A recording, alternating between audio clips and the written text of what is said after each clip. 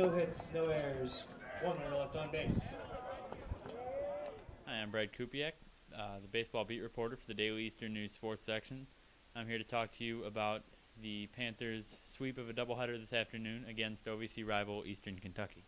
The main story of Game 1 was the Panthers' overwhelming offense, and the Panthers also got some solid pitching from freshman Luke Busher. Second game was a bit closer.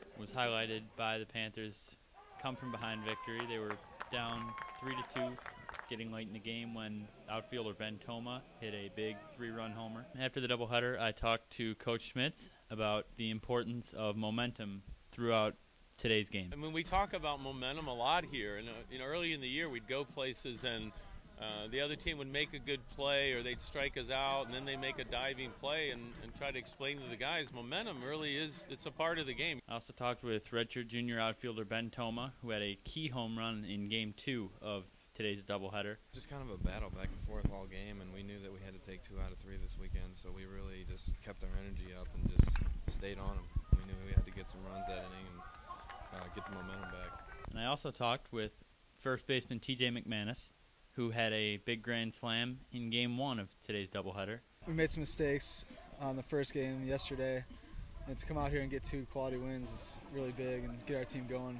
especially for conference. Finally, I spoke with left-handed freshman starter Christian Slasnick, who got his first collegiate win. A lot of pitchers know that if defense doesn't make plays behind you, then you're most of the time not going to win. So it's great to see a couple web gems behind me. This has been Brad Kupiak talking to you about Eastern Illinois baseball, and I will see you next time.